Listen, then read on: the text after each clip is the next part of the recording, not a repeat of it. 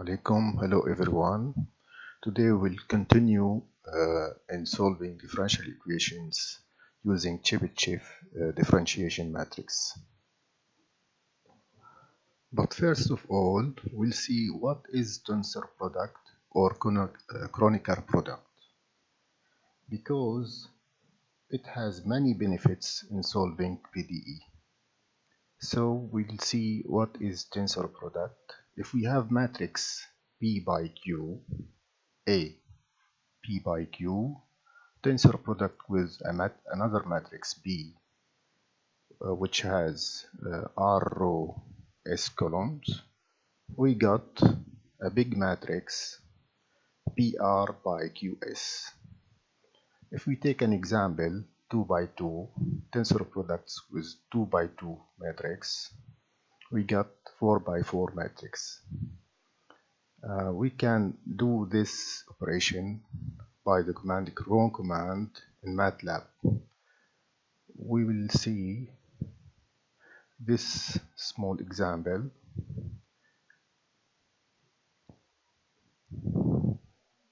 which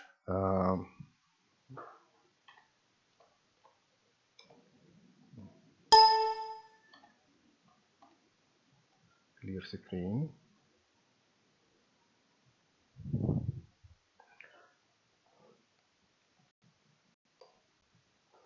This is the symbolic products of 2 by 2 matrix with 2 by 2 matrix.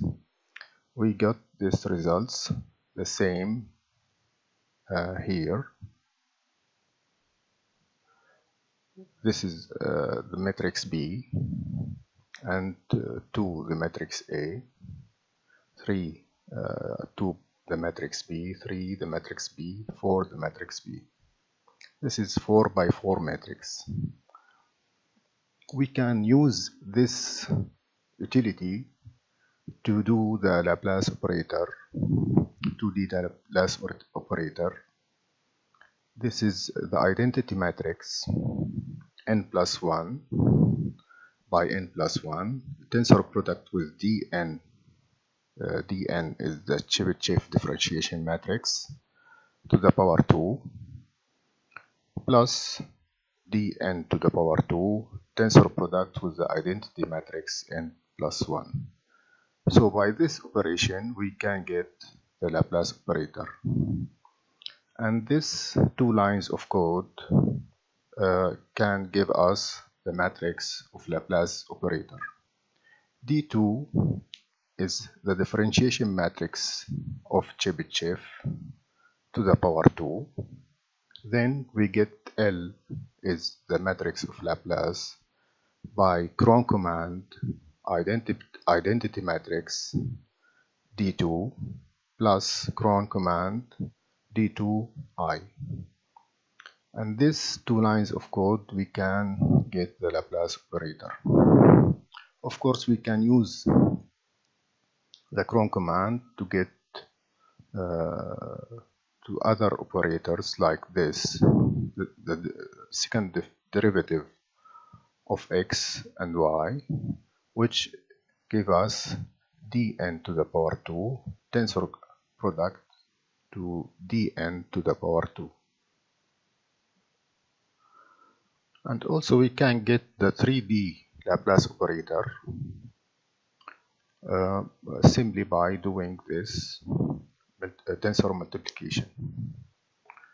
We take the identity matrix n plus 1, tensor product with the identity matrix n plus 1, tensor product with dn to the power 2, and so on.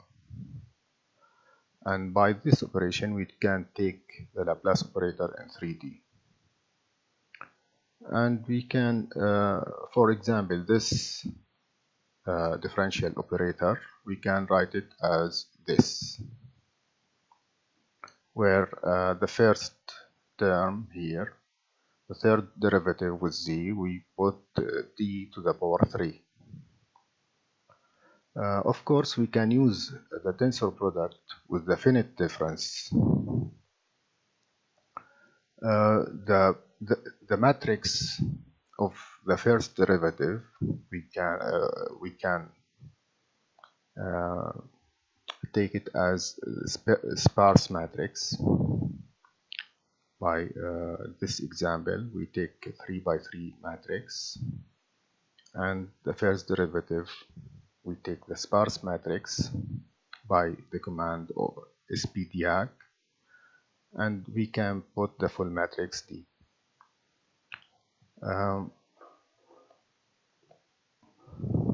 The second derivative, we have one here and -2 in the diagonal and 1 in the I -1. So we can put so we can write the differentiation matrix by the sparse matrix, the first derivative and the second derivative. And if we use the kron command, we can express the Laplacian operator by this form: L equal to kron I identity matrix D2 is the second derivative, plus kron D2 I. And we get the first derivative matrix as this form, and the second derivative matrix has this form, and the Laplacian operator by 2 lines of code we can get this form. This is n square by n square matrix, and since here we have 3 by 3, this is 9 by 9 matrix. We'll see here an example of solving partial differential equation, which is 2D diffusion equation, which has this form: du by dt equal minus the Laplacian operator of u. And the Laplacian operator we can express it by this form, and we can use the kron command to give us this matrix.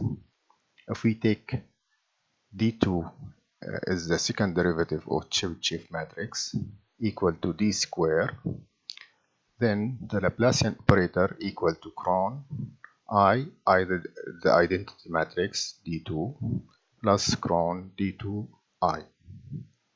And we will take the boundary condition as Dirichlet boundary condition. That's u equal to 0 on the boundaries. We now begin writing the code. Clear all variables in the workspace window. Close all figure windows. Then we take n equal to 30 points, and we calculate the differentiation matrix by this cheb command. We put only n, then we get the differentiation matrix D and the collocation points x.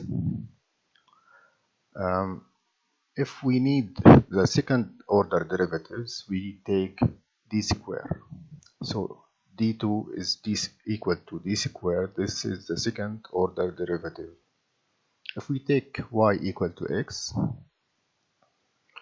and we have seen that the Dirichlet boundary conditions, or all the boundary conditions, we can put it in the first row and the last row of the differentiation matrix D. We first put D22 equal to D2. This is the second order derivative, and then we put the boundary conditions. The last row is D22 and 2 dots equal to 0. These are the Dirichlet boundary conditions. And that's the first row, D221 equal to 0, n plus 1.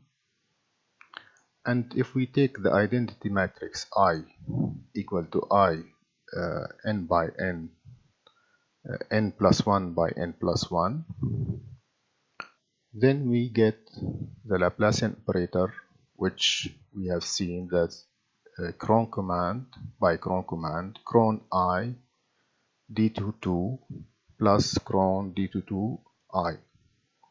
And this Laplace operator have in it the boundary conditions.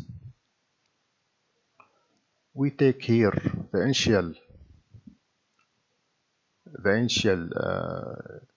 value of u equal to Gaussian function, and if we plot this initial function, we can get this shape.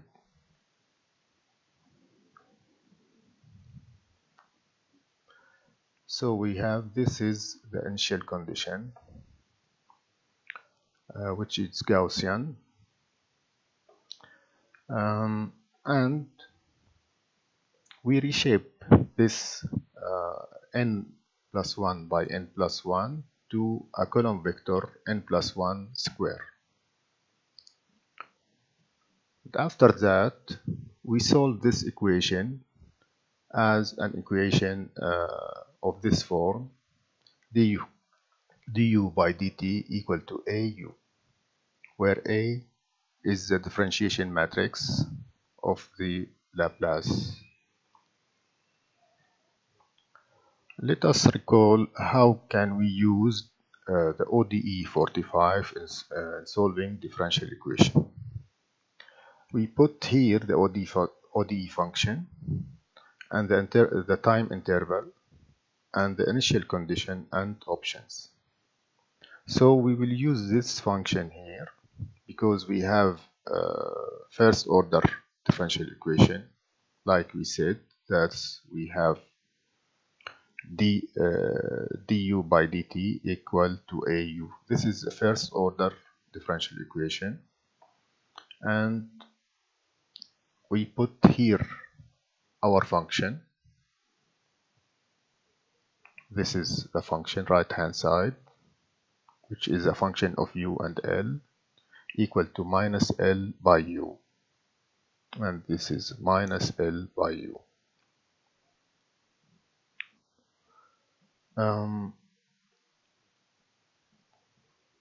So we put here the function and the time interval from 0 to 1, and the initial condition is u, and options. Of course, when we get the solution,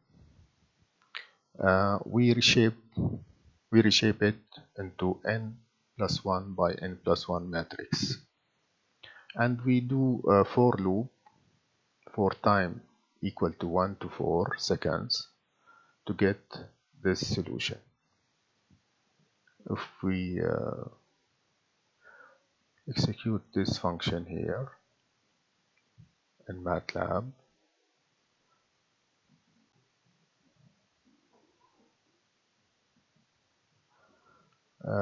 we got the diffusion of Gaussian during time equal to 1 second to 4 seconds. This is how we can use Chebyshev functions in solving partial differential equation. Thank you very much.